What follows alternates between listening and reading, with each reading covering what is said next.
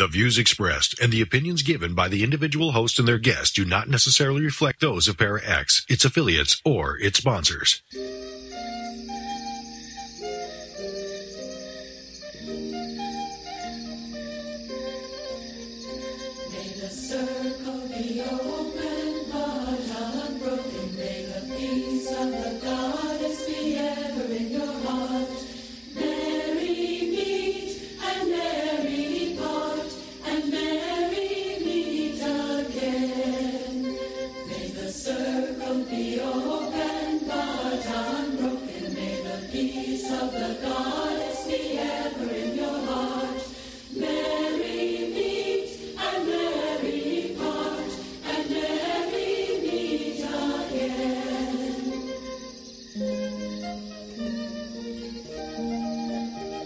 Welcome to Stirring the Cauldron on the Para X Radio Network. And now, here's your host, Marla Brooks.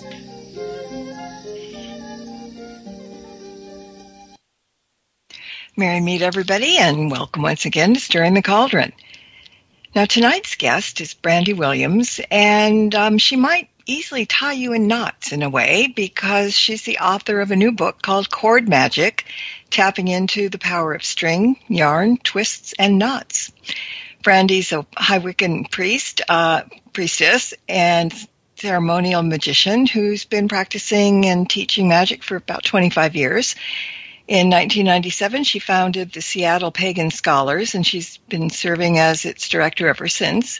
And she's also involved with the numerous organizations, including Ordo Temple Orientis and the Temple of Light and Darkness. And just as a reminder, the Para X chat room is open to anyone, and if you're listening live, please join us. Those in the chat are free to share with comments and guest questions. So if you'd like to interact or you just want to hang out and you're not over here, come over to paraxradionetwork.com. Hi, Brandy. Welcome. Oh, thank you, Marla, and Merry Meet. I love that song. Thank you so much for starting with it. I love it too, although I kind of can't use it anymore because YouTube says it's got a copyright thing on it.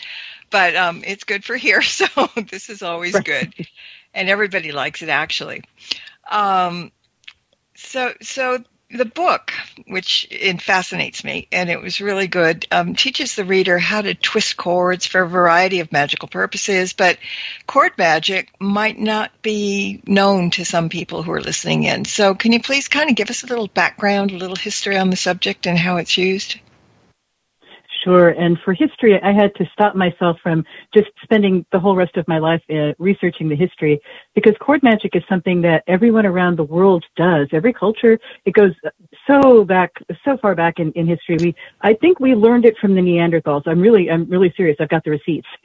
So it's just a wonderful, flexible thing that people have adopted all over the world. It comes in, so many different ways, and there's so much to it. What drew you to cord magic to begin with?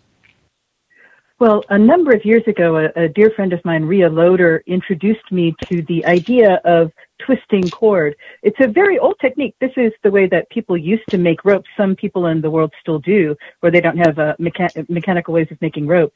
And it's a relatively easy thing to do. I love doing it in person. I'm really looking forward to when the world opens again and I can go to festivals and conferences and show people in person, because I love to take a big bag of yarn and just put it in the middle of the floor and then show people how to do this, and then just let them go and figure out what kind of cords they want to make. It's really fun. So all you really need to do is to take several strands of cord and twist them together and let it fold it back on itself. And the moment that happens, it's just magical. It just goes boop, and it makes the cord. And so when Rhea showed that to me, I was just completely hooked. And I made tons. I made so many cords. I would put them all over my body. I would put them on my hands and on my wrists and my around my neck and right around my waist. So I was like a walking cord magic for a while. I like that. But, and it's funny that, cord magic goes back so deep and in so many aspects. And I don't know why this popped into my head when I was reading the book. When I started reading, the first thing that came to mind was I was thinking about the cat's cradle game that we used to play as kids. To your knowledge, is that just a string game, or is there some hidden magical significance to it, do you think? Oh, yes, there definitely is magical significance to the cat's cradle. And I used to take string and work cat's cradle magic with it. I didn't touch it on the book because it's not my culture, and I try to be really sensitive and not appropriative. So it really belongs, the books really belong more to the Eastern cultures, but it's a great point, Marla, and I encourage people to go and search that out. Maybe I'll do a blog post and go find some sources for people. I'll do that. Yeah, I mean, it was just, I kept, when you're kids and you're playing it, all you care about is being able to kind of put it back and forth, give it to somebody and, whatever.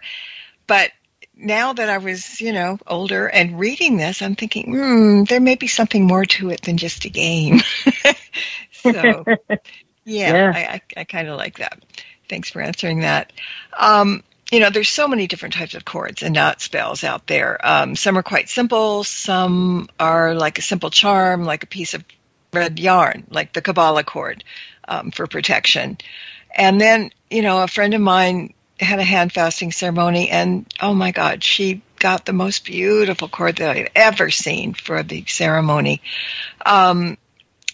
So they're made of all kinds of materials. I know you're talking about yarn, and that's probably the most common, but is there any particular fabric or whatever that would be more common than others?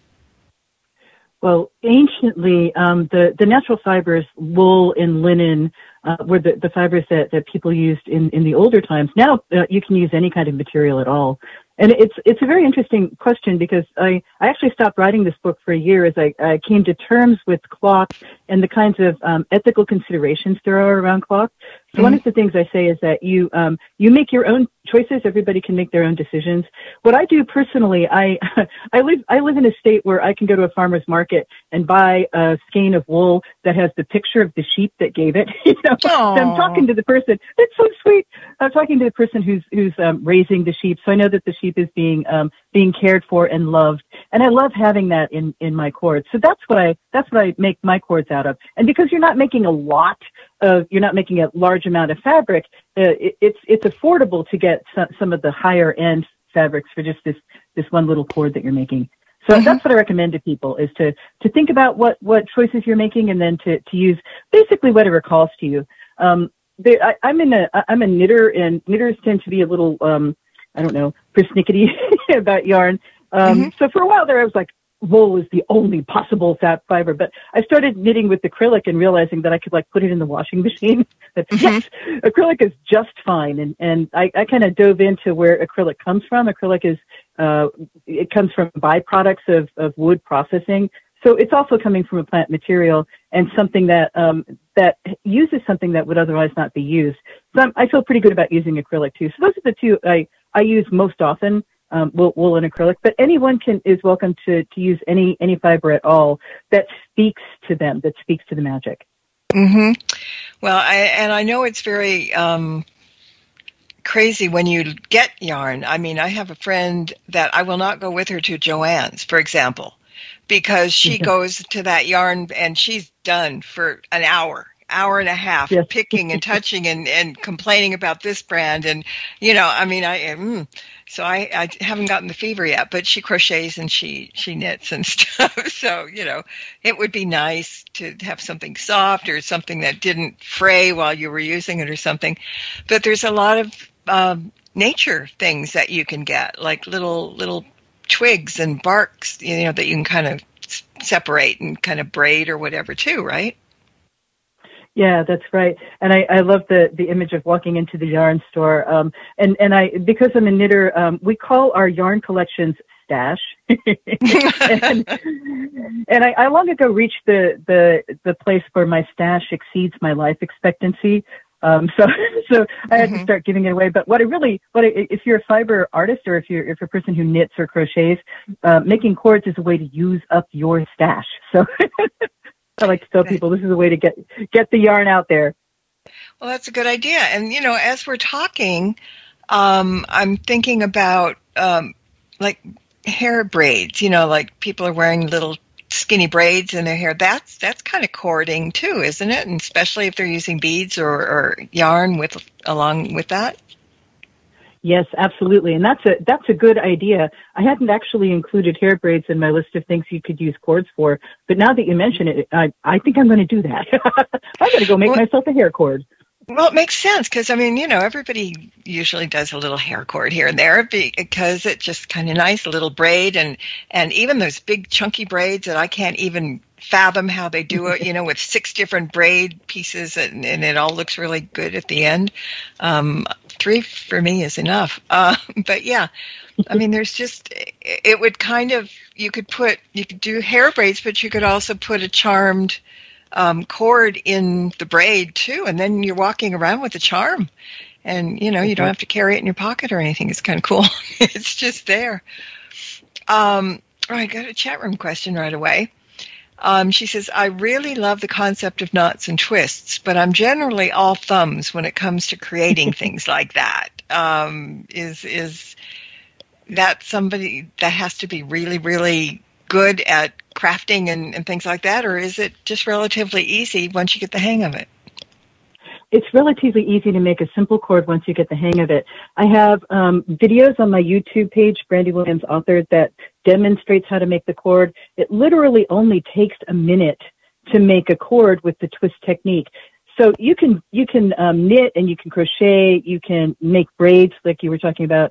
You can do those kinds of things, and that's sort of crafty stuff. But just to make a simple cord, really anybody whose hands move can do it. And I say that because my husband's hands don't move anymore, so I just have him hold one end of the cord and I make the cord for him. But if you can move your fingers, you can make a cord.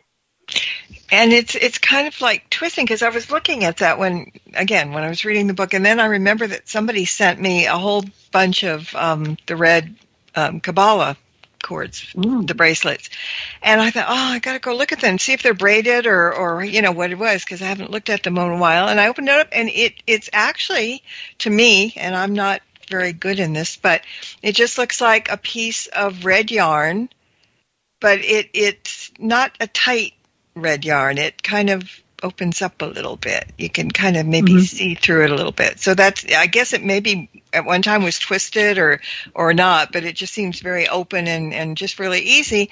And, then you just tie it around in a little knot and wear it. So, all these things can be so simple, but I bet some of them can be quite complex also. And it's very interesting that you have looked at the construction of the cord, because when I say cord and thread, almost everything that we're using, the yarn, embroidery floss, it's actually several strands together. They've already had a twist in them. So that's something that I talk about in the book that we take into account. So you almost never find like a single strand because they're so thin. Yeah. It's very, very interesting. Yeah. But yeah, you can, if you're really not feeling like you can twist, you can take a bulky yarn, right, and just and cut a length of that and put your intention in it and wear it, wrap it around your wrist, or wear a pendant on it, or put it in your pocket. So, like you say, a single strand can also be a piece of cord magic. Well, anything can be magical if we do it the right way. So, that's kind of good. But I think sometimes before I opened the book, I thought, well, maybe these are going to be really difficult things. You're not going to, you're going to have to braid, you're going to have to twist. It just kind of, without even looking, I thought, oh boy, this is going to be good. but in actuality, yeah, take a snip of yarn and tie a knot in it, put it on your wrist and do all the magical stuff to it before you do that. And voila, it works. It works really well. So it's not that anybody has to be particularly, crafty to do that. Anybody can. Yeah, one of the things that I really I sort of stand for, one of the things I really love is to make magic accessible to people. It doesn't have to be complicated. You can just know a few things and grab a few materials and make magic. And I know that there is another book coming out. Llewellyn has a book coming out later this year, which is about fiber magic, which goes more in depth into making crafts and using knitting and crocheting So if people are interested, they can also go investigate that. I've forgotten the title. I'm trying to look it up. But so if you get really, if you want to be more crafty with the course, you can totally do that. But my approach to magic is just to explain it and make it simple, and then give people choices, and then sort of unleash creativity. Mm-hmm. And if you let yourself create, just don't focus on something that you think you have to do a certain way. If you just kind of let yourself go, things get creative very wonderfully. Yes. Yeah. So here's one important thing for people who are making cords for magic, is that when the cord has served its purpose, it needs to be unmade and released, doesn't it? Yes, that's right.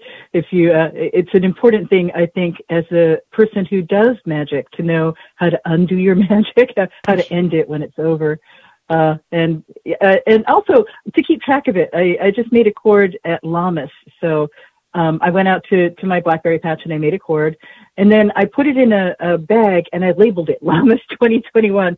So 3 years from now, I don't pick this up and go, "What is this cord?" So that's an important thing to do too. But yeah, it's important to know how to unmake it. With fiber, though, it's simple. All you really have to do is cut it with the scissors. So then you've released the energy, and then you get to figure out what to do with the fiber. What I do, I take it to Goodwill, because Goodwill has this recycling where they take cloth that's no longer able to be used, and they put it in the system to be made into rags. And so that's where I put my spent fiber, if it's just a fiber like acrylic or wool. If it's gold, I recycle that. I use it myself. Yeah, gold kind of stands out. It looks pretty, no matter what, if you mix it or stand alone. Yeah.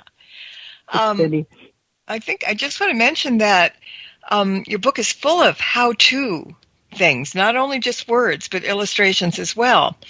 And there are those who might be listening in that are interested in twists and knots and cords just for decorative purposes, for projects or crafts, or even to wear as jewelry. So they can get a lot out of this book as well. But explain the difference between crafted cords and magical cords. Well, that's a really good distinction. When I was looking for examples of how to explain how to make the twist, it takes a minute to show it, and it takes a lot of words to explain it if I can't show it, right? Which is why there's so many pictures. I went on YouTube and I was looking for examples, and I found that humans love teaching each other. That's what one of the things YouTube is for. And so I found that people were teaching how to make rope. And then also there are crafters who teach each other how to make cords just like the ones I make, in order to just hang pendants off of them. So people who make jewelry for a living. And so they don't really, they do the work. They do the physical thing. It's with a different intention. So it's with an intention to make something pretty and to help them sell the pendant and help people wear the pendant. With the magical cord, when we make the cord at the beginning of the process, we think about what it is we're making the cord for and who we're making it for, and then set that intention. And then every design choice that we make feeds into that intention. So how many strands I use, what the colors are, what direction I twist it, what inclusions I have. All of those things go into the intention of the cord. And then when it's done, it's holding the magic as well as being beautiful. Yeah. I mean, the more I think about this, the more we're talking about it. Now I remember, and God, I'm so old, but when I was a kid, there was, all these kids had this it was like a keychain. But it was all, it was tiny, thin plastic bits that were like braided together, maybe 7 or 8. And that was what they put their keys on. And it was kind of a craft that everybody learned how to do, except me. But I remember that because they were all like multicolored, and they were all braided, and they were braided in such a way that they created a pattern. And I don't know if anybody that's listening even has a clue of what I'm talking about, but it was something way back then that every kid had to have, like every kid used to have a turquoise Lindy pen because everybody was writing in turquoise, so you had to have one, right? And the same thing with these keychains. They were just somehow knitted together, and they were really neat. So I'm bringing back memories of all these things that we didn't think had any magic purpose or anything, or not even, we didn't think about cords. It was just like, oh, look, this is cute. Let's have one kind of thing. So friendship cords is still really popular among kids. And now that you're mentioning it, I kind of remember all of the things I did as a kid. You'd go to the store and there would be kits. And we can still find kits in like places like Joann's that are for kids to make friendship cords and to make simple, like, looms to make pot holders and that kind of thing. And I'm a sucker for all of those. I just collect them. So anything that turns fiber into something that can carry intention, I love this stuff. Yeah, like those rag rugs that they make, like a kitchen rug from just pieces of old cloth and braiding them together and stuff. Yeah. I mean, it's things that I didn't even think about any of this until I opened your book, and then all these things come flooding back, which is a really good thing. Somebody in chat room said sewing is making knots. I don't know. It's a way to think about it, actually. Sewing does, stitching can carry intention. So if you're embroidering something, you can put your intention in it. I know people who do elaborate embroideries that are beautiful, sort of magical talismans. So yeah, I think stitching can be thought of in the same sort of vein as any kind of fiber magic or cord magic. Mm-hmm. And I'm guessing that if you're using them for magical purposes, whether it's material, whatever it is, if you don't like it, suppose you have it there and you say, well, I'm going to use this up. That's not going to work. You're going to have to like what you're using as the tools, right? That's right. And like you said, it can really be addictive to go into a fiber store and work with the tools, because they're just so, they call, right? The colors are so vibrant, and many stores line them up in like rainbows. Here's all the yellows, here's all the reds. And then also the textures are so different. Some of them are so soft, and some of them have this really lovely lanolin, like the wools that come from sheep, have this wonderful scent and wonderful feel. So yeah, you can definitely get tactile with it. And it's something I think all fiber people who work with fiber really love, the feel of the material. Yeah, I think it's true that you really do need to love the material in order to make magic with it. And if you were going to make something really rough magician-wise, I mean, to just something that really needed to be done, a hard kind of thing, you would use a kind of maybe a leather or something rough. And then if you want to do something for whatever on the opposite end, you're going to get something that's really soft and cushy. And so, yeah, depending on the spell should depend on what type of material you use.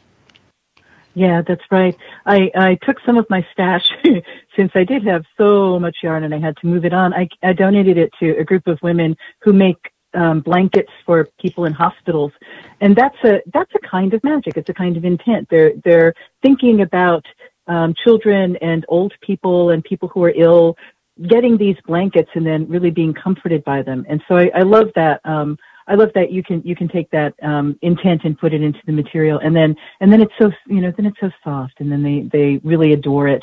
And then as you were saying, hard material, I was thinking about some of the bracelets I've seen that are made of really hard nylon, and it's very stiff. So that would definitely, if you wanted to restrain something, that would be something that you could do. Although I'm afraid I'm one of those people who tends to like be relentlessly positive. No, that's fine. But, yeah. That's not ever a bad thing. Now, the book is broken down into 3 parts. You've got Cord Magic Basics, you've got Cord Magic Design, and finally Cord Magic Projects. And you have a few chapters under each section. So you've got a really good chapter on purpose. And that there are 5 specific areas of practical magic that just about covers it all. And that chapter includes a cord design for each of the 5 areas, but also space for creating your own design. So let's talk just a teeny bit about purpose, because if you're doing it for magical reasons, purpose goes way hand in hand with intent, doesn't it? Yes, that's right. It's a good idea to know why you're making a cord. Now, I gave an example just now of making a cord on a particular day, and my intention was basically to capture the energy of the day. So you can approach this with a light heart and be kind of whimsical about it too. But then right now I'm crafting a cord that I'm using for my husband who has health issues, and so that's a pretty serious intent. So I'm taking my time figuring out what cords I want to use. I'm breaking out the really good Lithuanian hand-dyed, naturally dyed yarn for this one. And I'm carefully writing out the intents, thinking about how many strands I want to use with it. And when I finish the design, I'm going to go down and make it with him. Oh, that's going to be really good. I mean, there's just so many uses. And, you know, just like with any spell, if you're not having that strong intention, if you're not feeling what you're doing, if you're doing it just kind of by rote, it's not going to work. And that's something that people kind of forget. Well, I'm just going to do this spell, but you have to put emotion in it, whether it's good or strong or bad, you know, depending on whatever you're up to. Intent and purpose is the thing that makes spells work, and it'll work really well with the cords, is just like with any other spell. Yes, I think you're right. Intent, purpose, and emotion. I mean, with the emotion of the llamas cord, I was enjoying the heat of the day and watching the blackberries ripen. And then with my husband, I have the intention of love and of helping him to retain his health as long as he can. So those things are very powerful to put into any kind of charm. Yeah, I think people realize that we do have a great deal of power if we just believe in ourselves and do it for the right reasons. I think it works. Somebody in the chat just wrote about some lovely Chinese knot art. You think there's magic in that? Oh, yes. Yeah, there's so much knot. Actually, when I say cord magic, people automatically think that knot magic because knot magic is so popular. And definitely you can get some very elaborate and beautiful knots. I decided to do 2 or 3 knots, and so you'll find in the book that I have descriptions of the knots and how to make them and ways to use them when you might decide that you're using those specific knots. But this is something that you can get books and books and books describing these very, very elaborate knots, right? So I just did a few because, like I said, I'm the come on in, it's fun experiment kind of writer. But you can definitely like drill down and explore some of the ways that people have used knots if that's something that calls you. Yeah, well, when we come back from the break, I want to talk about knots a little bit further. But as we're talking now, I remember, okay, here I go again. Girl Scouts, 100 years ago, we learned knots. And the only one that I could really get very well was called a square knot. And now I'm thinking, do all knots have some kind of magic to them? You know, in the way they're tied and everything. That just popped into my head now, that maybe that right over left, left over right thing, you know, maybe that's a little hocus pocusy sometimes. I don't know, but it's good. I mean, there's just, like I said, there are people now, there's somebody in chat room that's probably worrying about her book budget now because this is a really, really good book, to be honest. But I like the subhead about tapping into the power of string and yarn and twists and knots. And I mean, you don't have to be a witch to tap into power. You know, we can all tap into our own power, and that works. And sorry, I just got distracted because the one I just mentioned that's worrying about her book budget just put a scary face in the chat room, like a grumpy face. Oh, you know, in a good way. You've had a really good insight here. I could have said, you know, spells for string, but I wanted to make this accessible to anyone who wanted to pick it up. And it's really not just about, I'll tell you how to do this and you go follow the procedure. I really wanted to give people ideas about how to go about it and how to make our own decisions about what meanings we're going to assign and intentions. So yeah, tapping into the power, it's our power. And a little bit of knowledge and a little bit of material can unleash an incredible amount of magic. And we all have it in us. And, you know, like I said, some people worry, well, if I do that and it's kind of like magical and maybe it's like a spell, does that make me a witch? and no, I mean, it can if you want it to, but no, I mean, you don't get the stamp on your forehead if you do that. I mean, it's just another way of using your own power. And, it's like people that think they don't do spells every day. Well, you do, you pray for something, if you ask for something, or if somebody is driving too slow in front of you and you're late and you're yelling at them, well, you just cursed him. You just did magic. They don't realize that. So we're all magical in some ways, some of us more purposefully than others, but we all have the power. We were given that gift, and, it's here to be used. And that's why I think this book is so great, because it's for everybody. It's not just, it's mainstream, basically, if you want to look at it that way. And it's hard that sometimes we cross into mainstream, sometimes we wish we could, but this is absolutely perfect.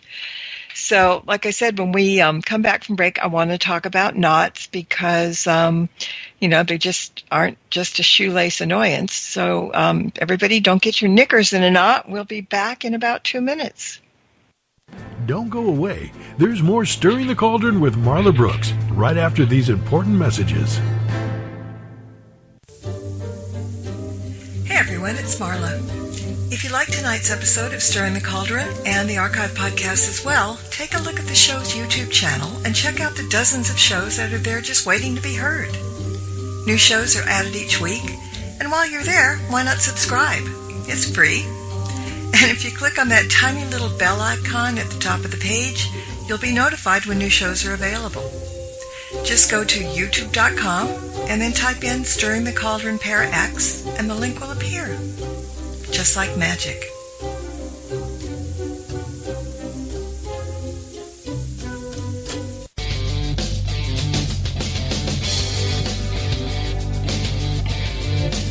Hi, I'm Kimberly Juarez with Cat Paranormal of Minnesota. Hi, I'm Willow Lehman-Shant, Psychic Medium, Dark Nola Paranormal, New Orleans. And I'm Jerry Ayers with Supernatural Investigators of Minnesota, and together we are The Calling. Every Wednesday night, 7 p.m. Central Standard Time and 8 p.m. Eastern Standard Time, only on ParaXRadioNetwork.com.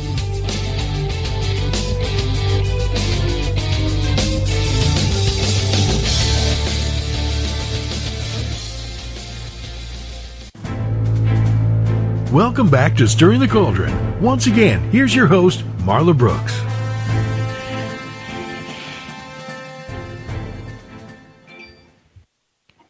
Okay, my guest tonight is Brandy Williams, and we're talking about cord magic.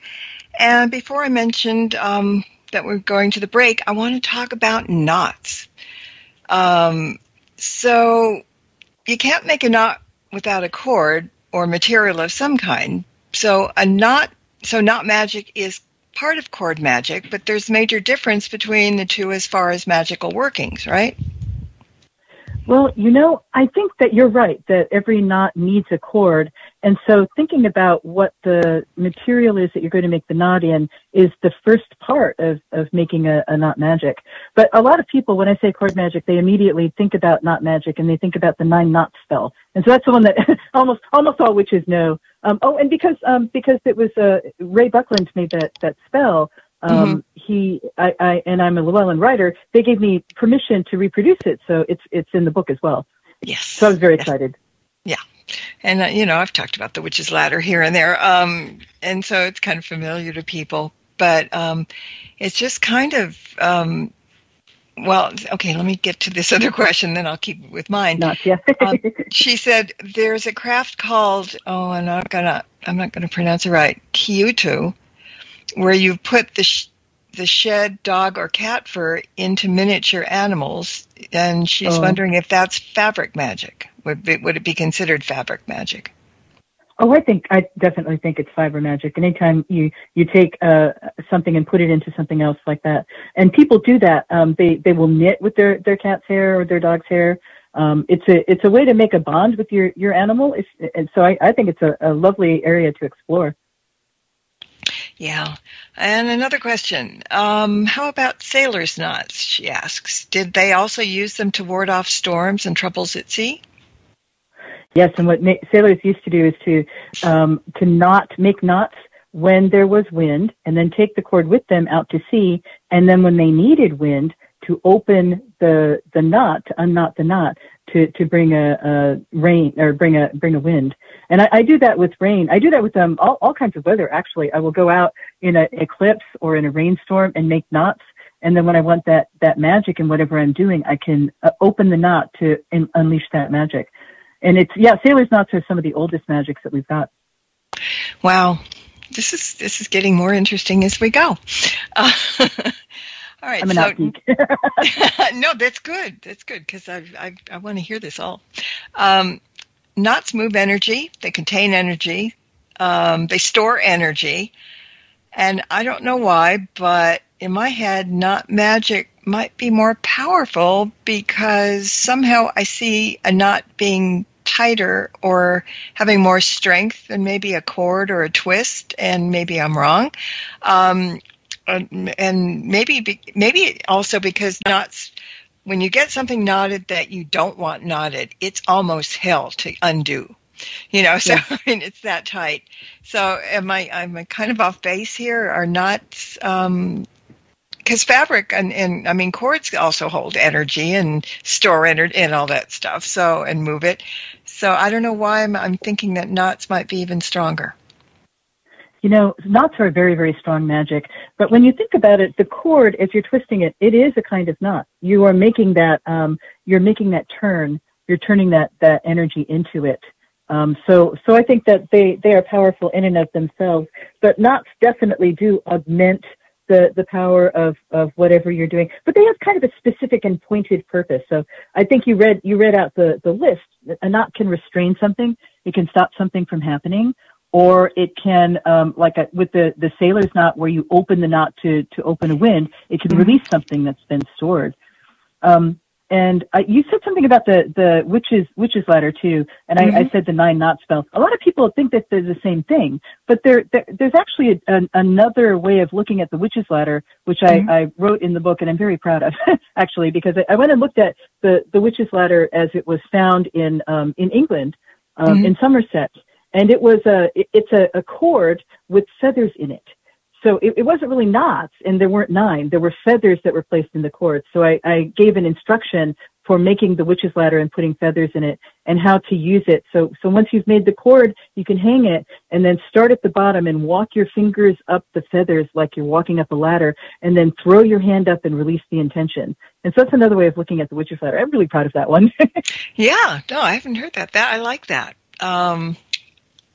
And people are listening, but you have so many exercises throughout the book. And like I said, many, many, many illustrations on how to twist, how to knot, and all the rest.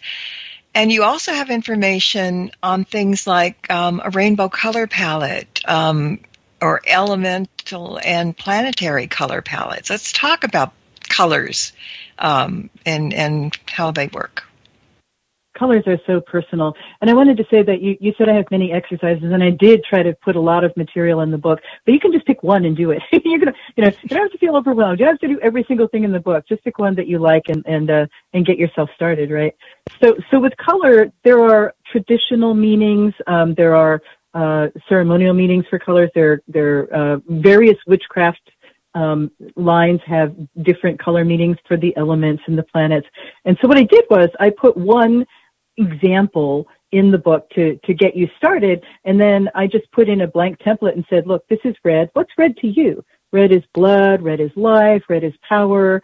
That's my meanings, but you can decide what it means to you. And then once you've made that list, you can then use the color in a cord. So I'm doing a health cord, and health is green for me.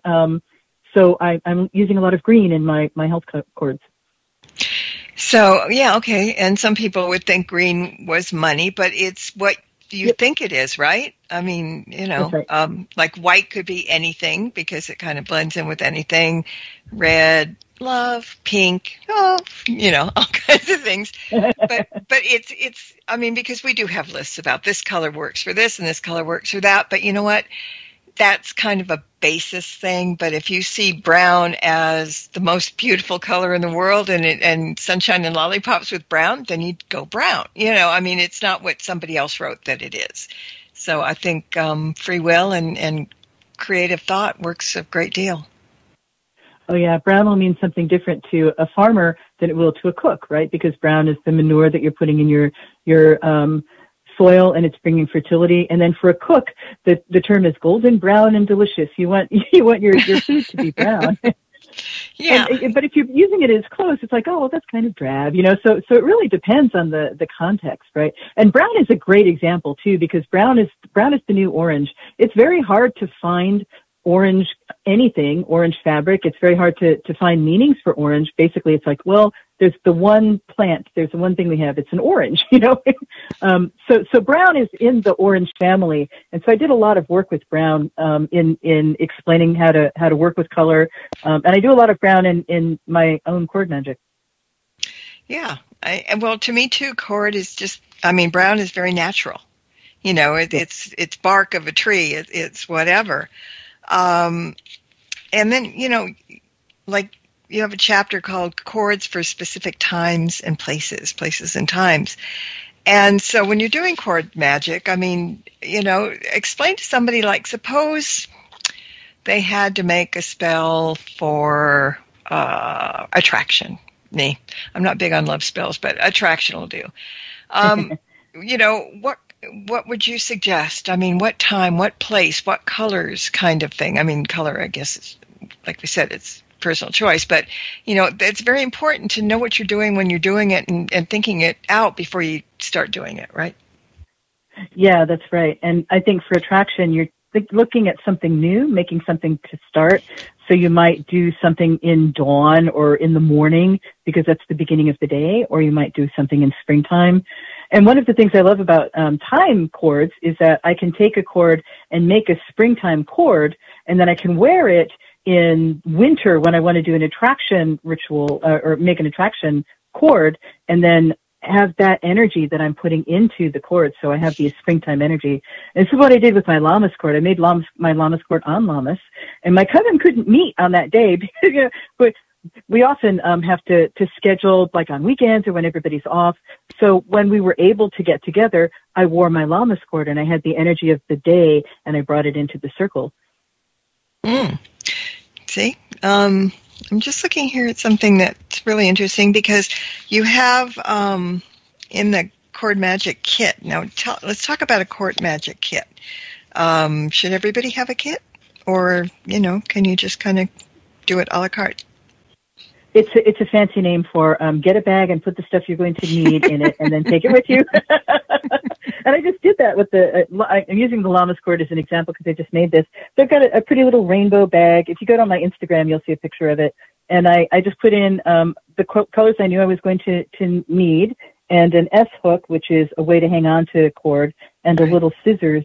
And then I took it out into the blackberry, not in, but next to the blackberry bushes, and tied one end to the blackberries, so that I could make the cord. So that's all that a kit is.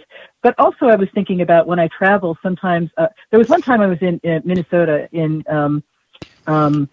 St. Paul, Minneapolis, St. Paul, and there was a tremendous thunderstorm. And I said, oh, I really want to capture this. And then I was tossing my luggage for anything that was like a fiber that I could grab and make a knot in. So I said, you know what? If I had a kit, I could capture exactly what I wanted. So that's why I thought about making a kit. And then I'm just thinking about this too. Different sizes and shapes of what you're going to make cords out of. And I just was looking and I see embroidery floss. Now that's really thin, really, really thin. Yeah. And then you have big clunky things, too. So does the size of the material matter depending on the spell, maybe? I have used more embroidery floss than anything else because it comes in so many colors. I got the DMC card that has like 300 different colors on it, and then I kind of picked which one I want. There's just, you could really geek out on the the embroidery floss. And the thing is, they're so inexpensive, right? So you can afford to get lots and lots of colors. Now, each one of those skeins of yarn is only, or the skeins of embroidery floss, they're only going to make 1 or 2 cords, but that's all you really need it for. So I just love it because I love to experiment with it. I tend to stay away from really bulky yarns. If I'm knitting something for someone, I might use a bulky yarn. But cords are things that are going to be on you or on or being carried around, and so being thinner is actually a advantage for a cord. Mm-hmm. And I'm not familiar with embroidery floss because I'm not. But is it really all right? Compare it to dental floss. Is it thicker, thinner, what? Oh, it's definitely thicker. Each, and to geek out on I'm so sorry, but to geek out on the fiber again, each embroidery floss thread is actually composed of 6 separate strands. Like I said, it's already twisted. So it's already been made thicker. So it's actually not so thin. And when people embroider, they'll take it and split it and take one of those tiny, tiny thin threads, and use that to embroider with. So, yeah, so it's actually not as thin as you might think it is. So mentioning embroidery now, is embroidery kind of like knotting and cording and stuff? I mean, because you are kind of sort of knotting when you embroider, right? You're definitely going to have to make a knot at the end when you finish the stitch. And I think one of the listeners who talked in the chat mentioned that sewing is stitching. I think that's definitely true for embroidery, that you're making a line in fabric as you're making the design, and then at the end you're going to knot it so it doesn't come undone.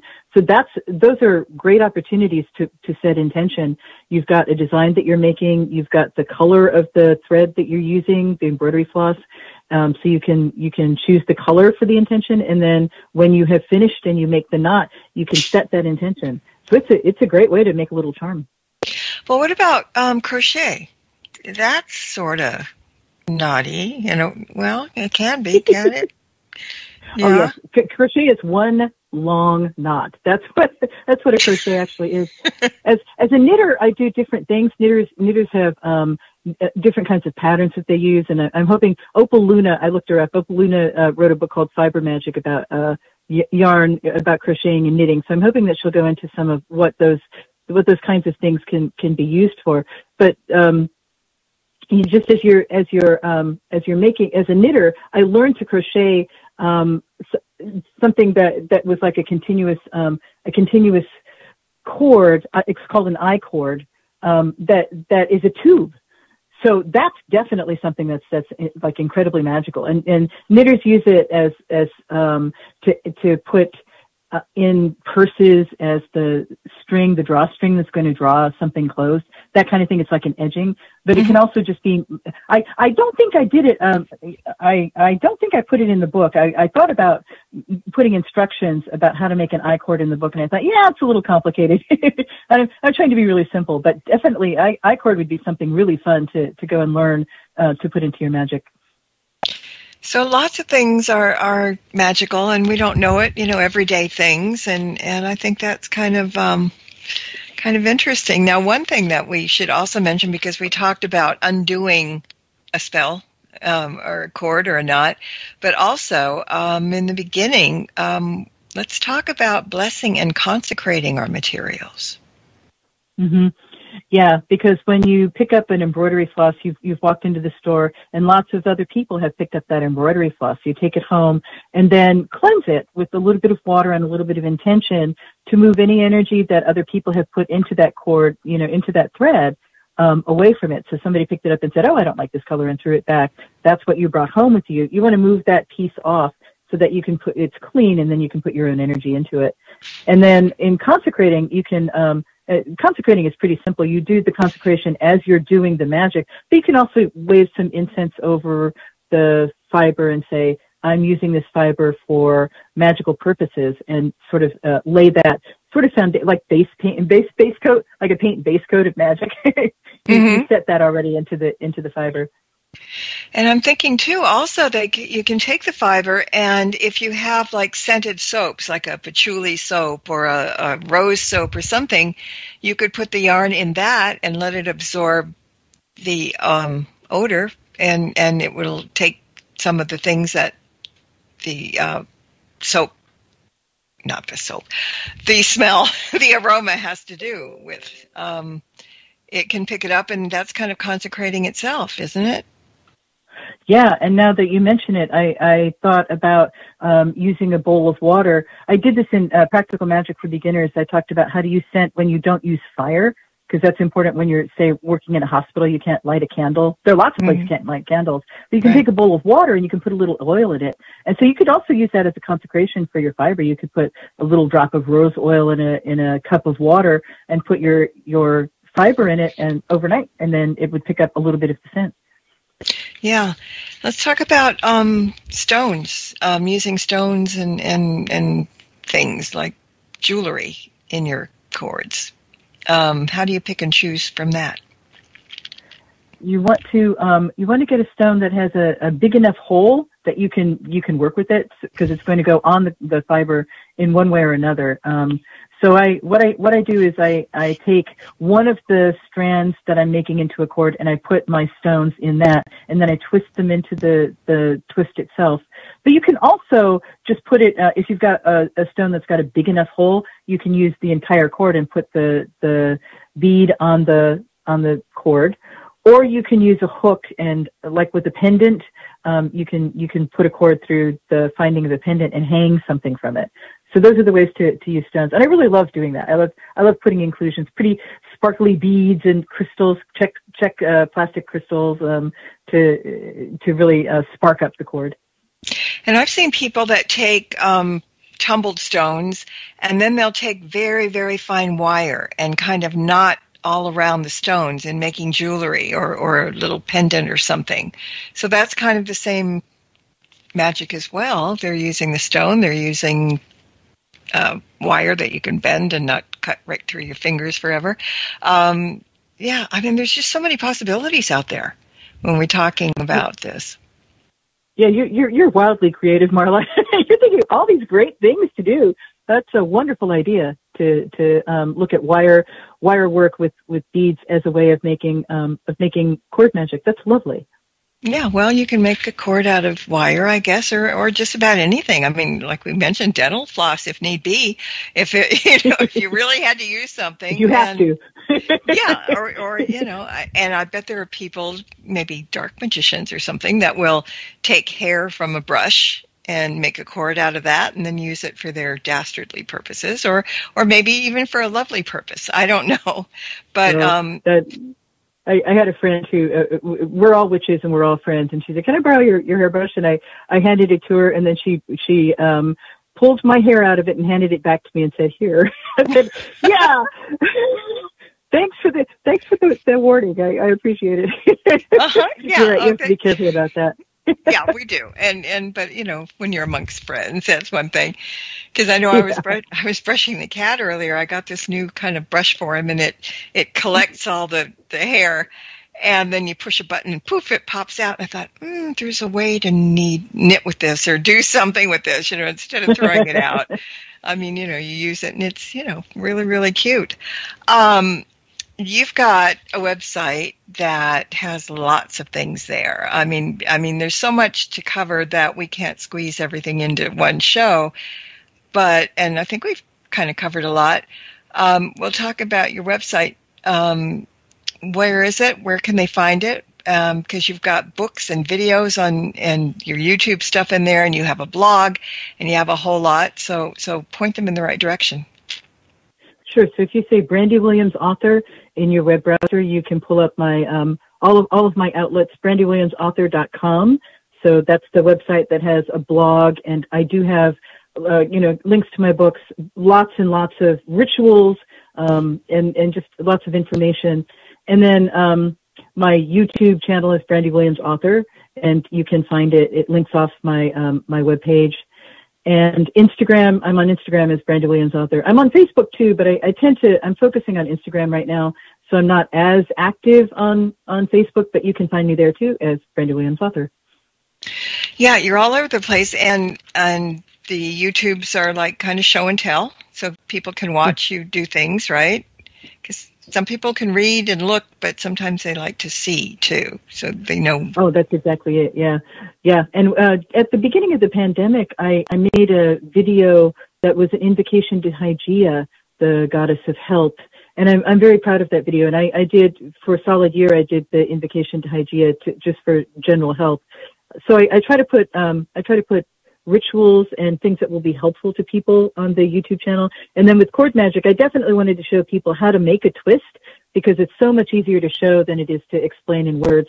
So I encourage people to go look at it. And I made them short. They're like a minute. So twists basically are just exactly what they say. I mean, we think of cords that are braided and everything, but a twist is just you have a piece of yarn and then you just twist that into what you need it for, right? I'm really dumb about this stuff. I'm just asking. Oh, no, you're not. No, you're not at all. You've been so intelligent and so creative, but it's a new idea to people. We've really lost it. This is a very old thing, but we have now, we can go and buy yarn and buy string and rope. So we've lost how to do it, but it's pretty simple. You basically you want 3 strands, not just one. You really kind of want 3 because you need several of them to interact with each other.